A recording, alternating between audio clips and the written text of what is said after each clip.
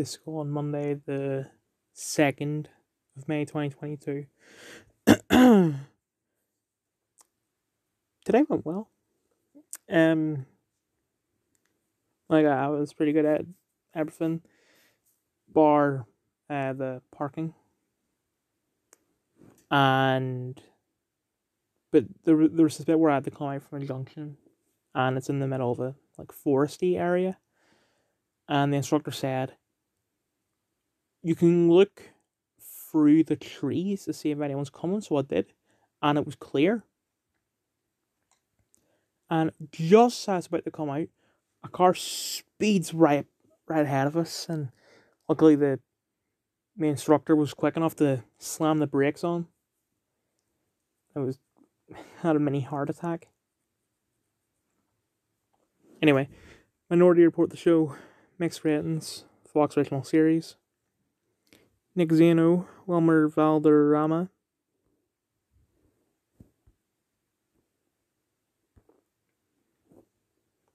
I didn't like it, and it is not based because some characters were like, oh, I wish we were back in the time when the precogs were still a thing. No, they were evil. Resident Evil Welcome to Raccoon City. Universally negative ratings. Kaya Scodelario. Scodelario. Yeah. Robbie Amell, Tom Hooper, whatever. Donald Logue, Neil McDonough.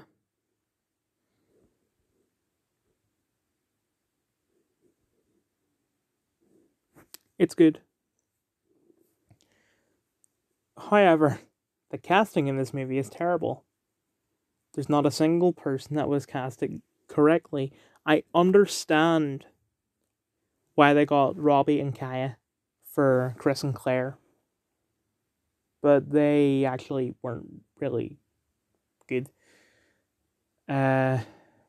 Although Robbie did know what he was doing, so it just fell short of his ability, I guess, because he is a fan of the games. And there's just some really dumb things in the movie, like it at the end when Leon gets a rocket launcher. The fire at Bergen, and Chris is right next to Bergen. Leon basically just goes like, "Hey, Doc, I'm gonna fire this rocket launcher," and Chris just he basically just covers his eyes when the rocket launcher explodes right next to the man. Nothing happens to him whatsoever, and he just covered his eyes. He didn't move or anything. The liquor looks better in this than it did in the original movie, but it's too CGI-y. If you remember during one of the nostalgia videos, when we were doing Nostalgia Critic talking about Jurassic Park and how he said that the dinosaur looked like mist or something like that. The same goes here. Injustice, the movie, universally negative ratings. Justin Hartley, Gillian Jacobs, Laura Bailey, Irene Lowenthal. It's good, but the guy doing the voice for Joker is terrible. There might have been some other things to say, but I don't remember. Final review, MacGyver. I'm not going to call this MacGyver 2016 because I do not watch drama television from before this century, because most of it is crap. The only dramas from before this century that I like are Oz and the UK House of Cards. Anyway, back to MacGyver. It's great. I love it. It reminds me of Scorpion, but it's one genius instead of multiple geniuses. I don't have much else to say because it's your typical procedural show. This means as of 6 to 6 p.m. For real though, can anybody explain the difference between romantic and platonic friendship for someone who is neither? In a romantic relationship, you speak Latin and your empire falls, and in Platonic relationships, you speak Greek and think about caves. I feel like there's gonna be people who think that I don't know how to pronounce platonic and romantic. I pronounce it like romantic and Platonic because Romans, as in Rome, and Plato, as in Greek mythology. Or, sorry, not mythology, Greek philosophy. My friend, let's make a funny video where I pretend to hit you with my car. I'll drive slow.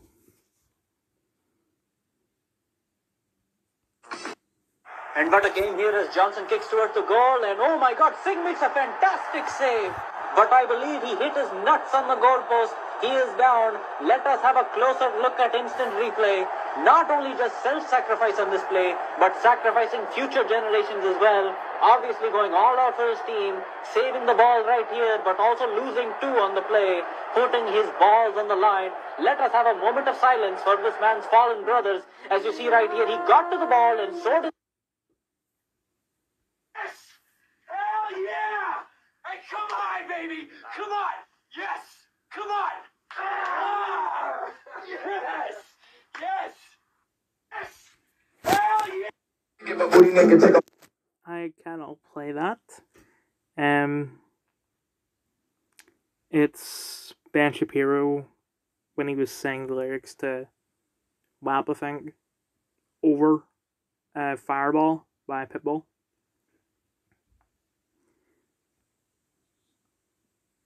Overwatch 3 beta is out today.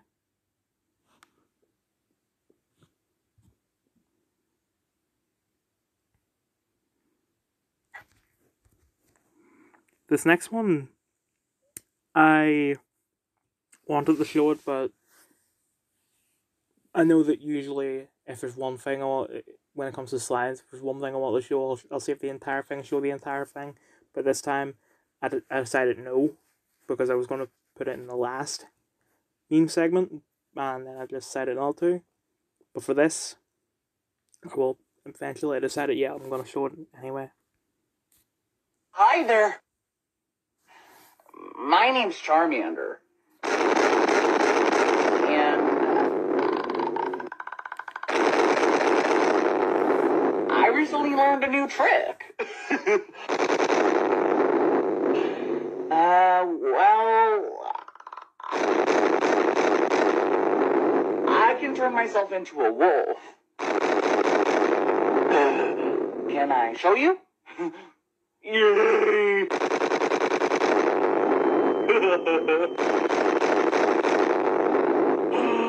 Okay, bear with me here.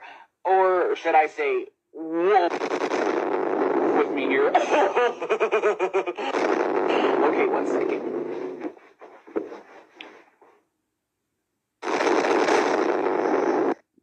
Hi there. Or hello.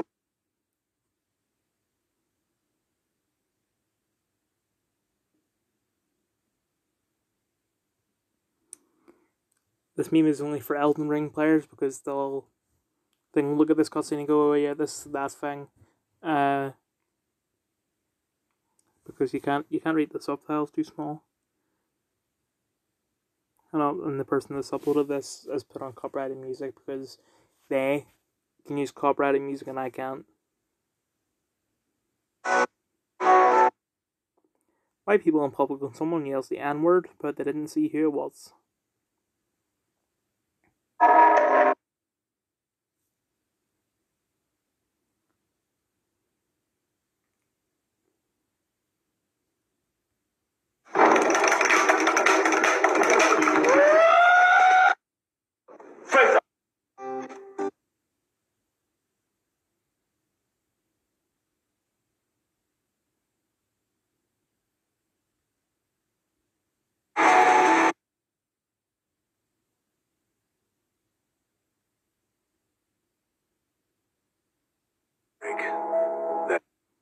Okay, this isn't even a meme, it's just like, I'm guessing it's a trailer for Uncharted.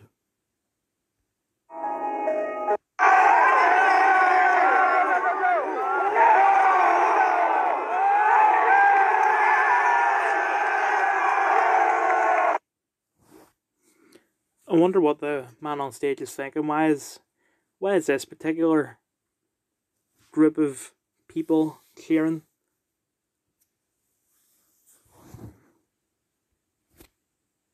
This Twitter as of 1 to 6 p.m. Usually when you order something online, it's a lot smaller than the picture. Got a new portable water bottle. It takes up half my backpack. That looks pretty small in the photo if it weren't for your hand.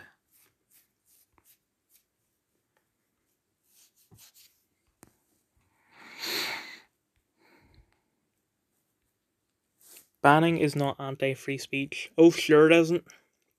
You're still free to say whatever you want. You just don't have a right to say it on Twitter. That's like a restaurant not accepting you because you don't follow the dress code. Say a company owned 80% of all restaurants and banned all left-wingers, you would be fine with that. Would I personally be okay with it? No, but I do know that political ideology is not a protected class, and private businesses can cater to the clientele they want legally. I would assume the free market would take care of the rest, which is a good thing. No. Or no. Which is a good thing? No. Social media doesn't have a free market. It's heavily regulated and monopolized. Well done, you've discovered the problem. One could argue that heavy regulation led to a billionaire purchasing it on order to make changes which some consider freer. The market correcting itself, free speech and context 1A never went away. You don't have a constitutional right to be on social media. I don't necessarily agree with it, but them's the facts. All this over-regulation is swinging the pendulum the other way now, which is a good thing. We'll see what happens. Heavy regulation and monopolization led to that being the only option out of what was happening. With a free market, competitors would be able to rise unabated. With a regulated market within a monopoly, the bigger dick is the only thing that can fix it. As for 1A, which is a tool, when a tool becomes the primary communication point for 80% of the English-speaking world, especially when everyone was locked down for 2 years, that makes things extremely different to a restaurant down the road.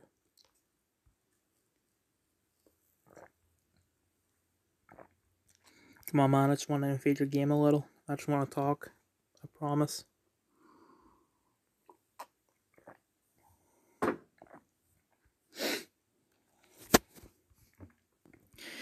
After I buy Twitter, I'm banning anyone who plays 40k with an unpaid army. Bye, Mark. I've been saying this for about a year, but I'll get around to it one day, I promise. Maybe. Well, I mean, your baby is about a year old, so, you have been busy. Making tweets. Now, Femboy Blacksmithing is posting this. Right? I'm not a boy or a girl. Where do I pee? Margaret Thatcher's grave. The answer. Okay, we are finally making some headway here. Corn is simply better on the cob. It's better when it's popped.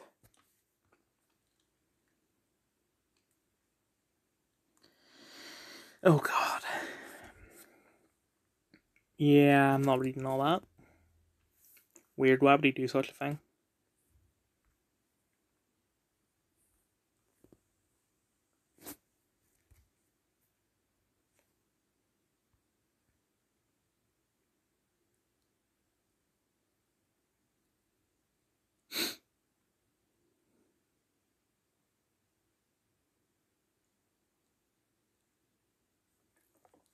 I was just literally just looking at Tomb Raider, and I didn't notice that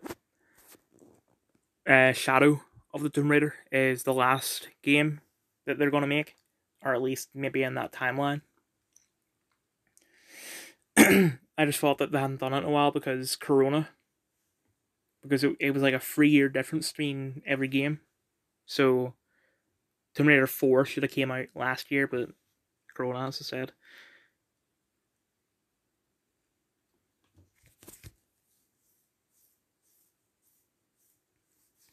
They keep on shifting around. Who owns Tomb Raider? Jesus. I'm hoping that they make a new one. And even if it's not the Survivor timeline, which is what 2013 Rise and Shadow are part of, I'll still play it.